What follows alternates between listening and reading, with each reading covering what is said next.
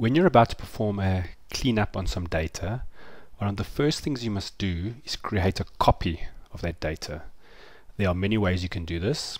So for example, when we get information from clients, we create a folder where we put the original data and we actually save into it exactly what was given to us, either as an Excel file, or if we got it as text, we actually save it as the original text format.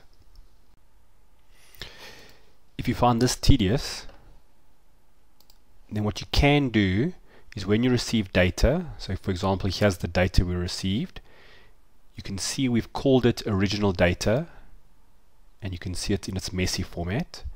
And then any work we do, we create a copy of it, and you'll see here we've done all the work and made it neat and tidy.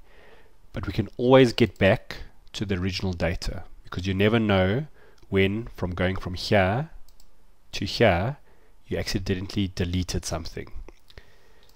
In order to create a copy, it's very easy. What you can do is you get the data, you right click on the sheet, and you'll see there's something called move or copy, and I can say create a copy, and then I can decide either to leave it in here or put it into a new workbook.